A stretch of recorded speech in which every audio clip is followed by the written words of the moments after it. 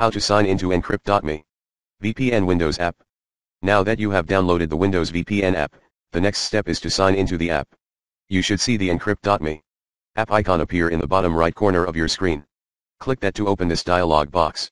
From here you can start your free 14-day trial or sign into your account with your email address and password to sign into the app.